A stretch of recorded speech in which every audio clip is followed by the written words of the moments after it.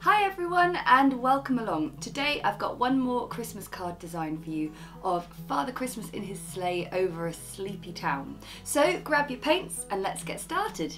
Right, so we need to first mask off an area of the card using washi tape here. So what I've got is we're going to do like a landscape orientation tent fold card. So the card length in full is 9 inches by about 5 inches. So we're going to have a 4.5 by 5 inch rectangle here. And yeah, we've masked off the area with about sort of a few millimeters, maybe half a centimetre overlap. And to begin with, I'm going to wet the whole area and we're going to do a nice night sky wash. But the difference between this card and the other sort of starry sky card I've done recently is we are going to have at the bottom, we're going to have a sleepy town with a few lights on and a glow from the windows. So we need to have a colour around the bottom that represents that glow. So we're going to get all our sort of blues ready for our night sky, but at the same time what I want to do is wake up the yellows and oranges too. So I've got cadmium yellow and cadmium orange all ready to go. So with projects like this, it's very sensible to have maybe 2 or 3 jars of water ready, because you're going to be really muddying up that water with the real contrast of using yellows and blues. So I am going to change my water already. I am going to use my large, well it's not technically a mop brush, but it's acting like a mop brush, and I am going to wet the page.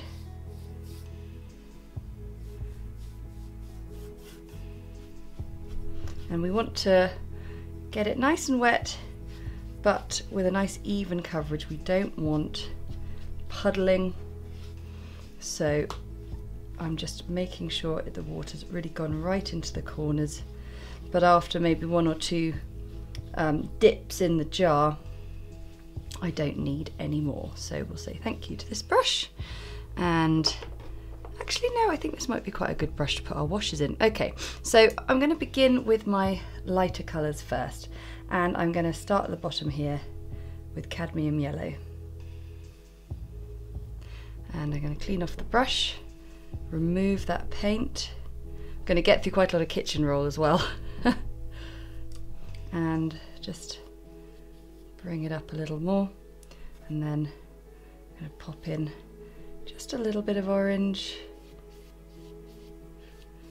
to help with that glow.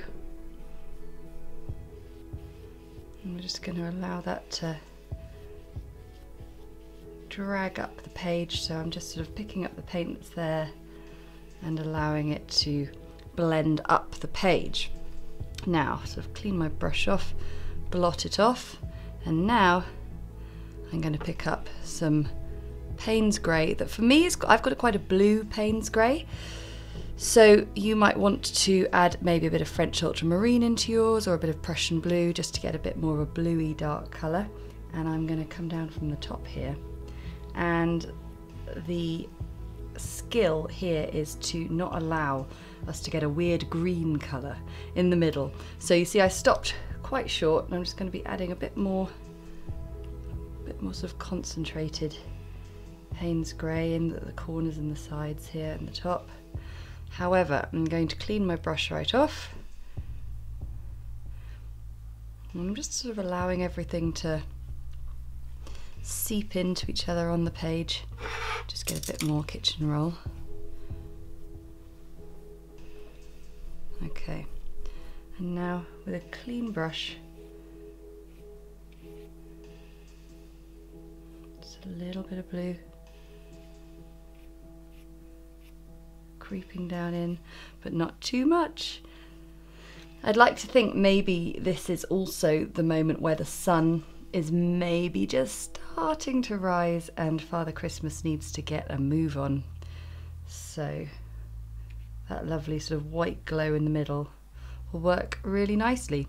Okay, so we're going to let this dry 100% and then we can start layering up our design on top. The card is now completely dry. You can just sort of test it with a finger. You see that the shine will have completely gone. And now what I'm going to do is I'm going to create the little town. What I want to do is get a nice sort of curved, as if we're in a sort of nice little valley, and I'm going to draw in just some simple sort of outlines of houses.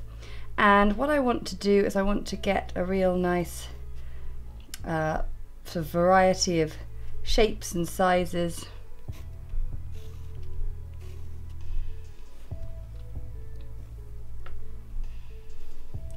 And this is all we need to do at this point. It can be really rough.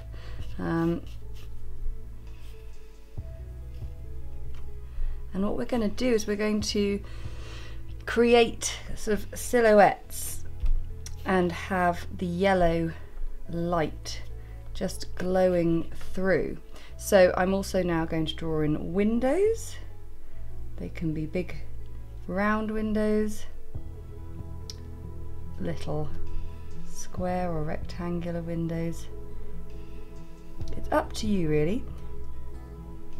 And the other thing to add in is extra little details that will look really cool in silhouette. So maybe a little chimney here or there, possibly a cat sitting on the roof, all sorts of things. So if you draw in just some basic shapes, what you're looking for is interesting outlines as well as windows through which the yellow colour can glow. So we're left with a nice sort of little set of houses, and the other thing I'm going to do is I'm just going to do some vertical lines that we're going to add in a few pine trees as well in silhouette, but we don't need to draw the whole thing in there, but just some vertical lines will do. So let's wake up Mars Black, and I'm going to paint in these silhouettes in a combination of a very concentrated Mars Black and Paynes Grey. I'm not going to do it entirely in a black mix because Paynes Grey is the sort of dominant colour in this piece, and also because we have got the blue and yellow complementary colour palette in a sort of rough sense, it just means that adding in some of these bluey tones to the silhouette will just make the piece really come together as a whole. So you can see here I'm just mixing up this colour, and I'm going to sort of be varying which brush I use depending on how much control I need. But let's begin. I've got a size 0 brush, and I'm going to start from this side as a left-hander, and I'm going to begin by painting in a silhouette pine tree. Now I've painted quite a few pine trees in tutorials recently, but if you haven't seen them, essentially what we do is we have the trunk in a central vertical line, and then from there we paint strokes. So I'll do it again. We paint little brush strokes out from the top in slightly sort of raggedy curves to achieve a rather nice silhouetted pine tree.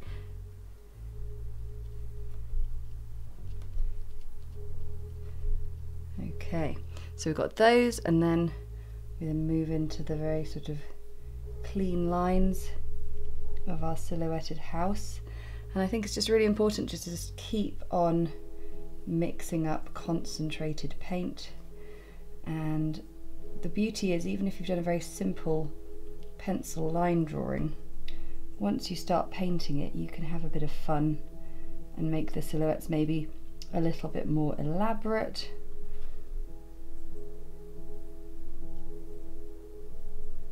Make this chimney pot a little bit more of an interesting shape.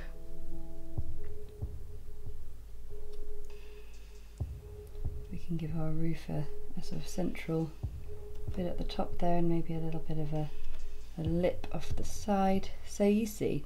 But essentially we're just painting in the silhouette, all to make the best of this wonderful yellow wash we've got going on behind the scenes. Each time you have got to the bottom of a house or a sort of fairly detailed piece, it's very important then to sort of carry on down into the edge of the card to get that silhouette really painted in.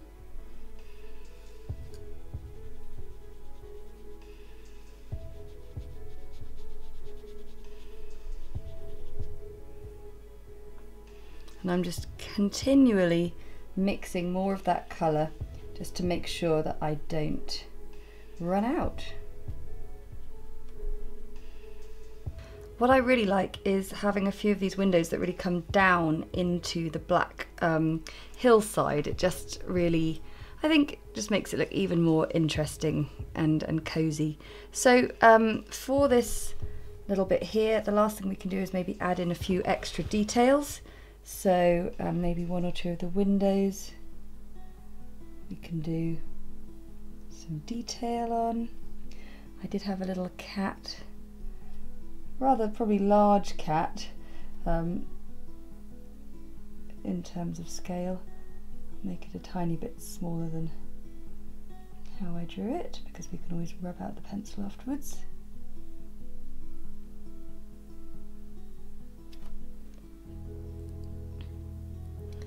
But do make sure when you're doing these last bits of detail, that your main bulk of the black paint or blacky blue paint is dry, so that you can get your hand over and not smudge it. The other thing I thought might be quite nice is maybe a few sort of festoons.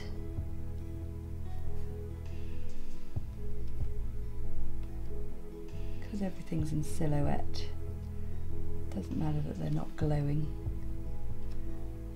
Just to make things look even more Christmassy.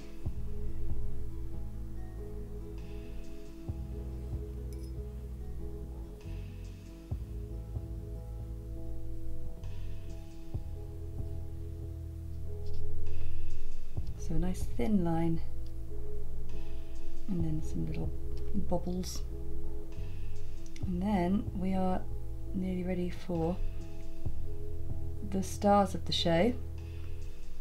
Let's just let this all dry at 100% and then we can get on with that. Now to draw in Father Christmas and his sleigh, I'm just going to move these bits out the way so I've got lots of room. And the other thing is, however dry this area is down here, there's so much pigment and paint on the page that I'm just going to get a bit of paper. It's probably sensible to just protect the painting from, and your hand, from smudging, just by putting a piece of paper down if you want to be sort of resting your hand there. So I am going to now draw in a sort of curved, slight curved line for Father Christmas or Santa or Saint Nick or whoever you have delivering presents on Christmas Eve. And what I'm going to do is I'm going to draw a sleigh. So the way I like to do that is I've got that straight line, a bit like maybe drawing a bath, but we'll have it come like that, and then all sorts of shapes and presents and things. And then to draw Father Christmas without going into too much detail, we'll have this famous hat, maybe an arm and an arm, because this is all going to be in silhouette, so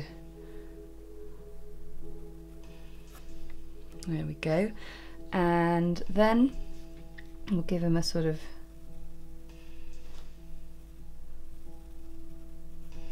caster like that, and then some reindeer. So reindeer, I like to do a sort of a ball for the chest, which gives us the torso shape, and then we can have a ball for the back legs,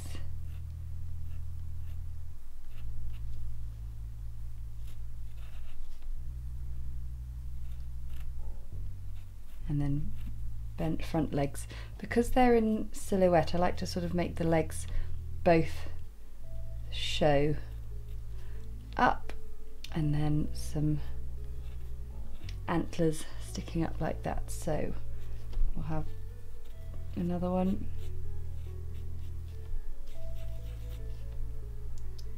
with two legs coming off the back.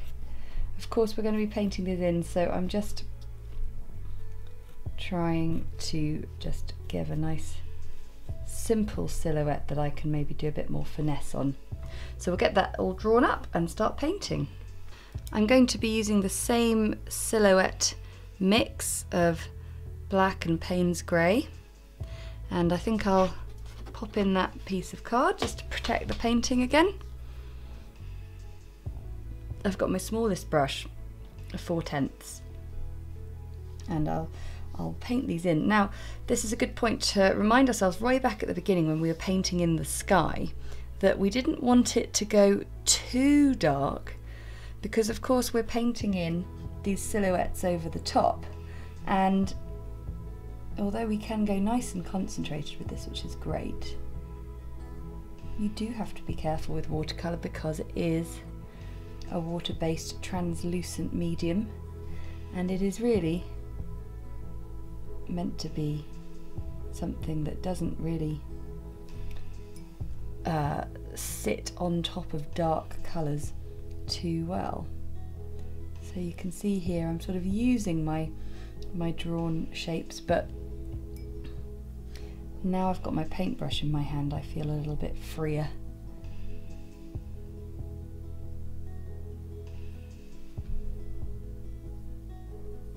So those back legs really splaying right out behind, and the front legs bent right up, and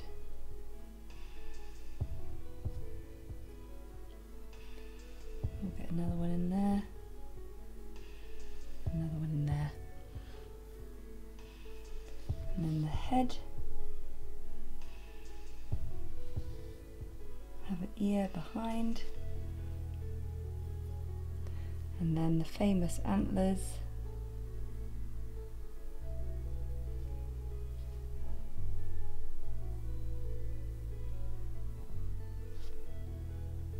and a little tail. The reindeer are done, and now onto the sleigh. So again, I'm using my smallest brush, which allows me to just add in these tiny little flourishes and curls, and to be quite sort of dainty with my silhouette so that we really understand what it is we're looking at.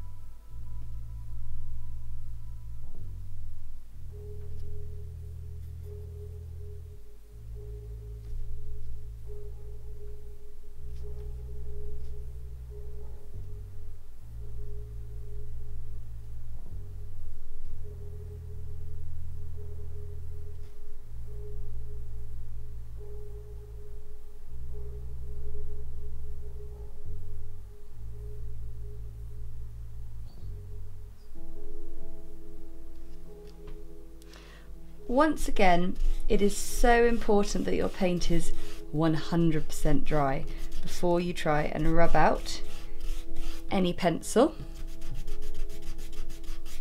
But I love using my putty rubber.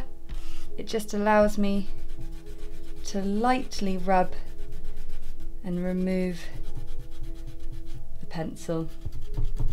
It won't all come away, but the main thing is just to sort of get rid of the bulk of it.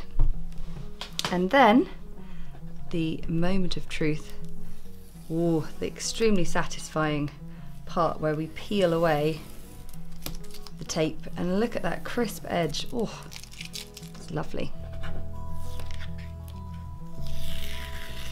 Now I scored my card in advance so that I could create this lovely card. So there you go. So that's what we mean by a tent fold card.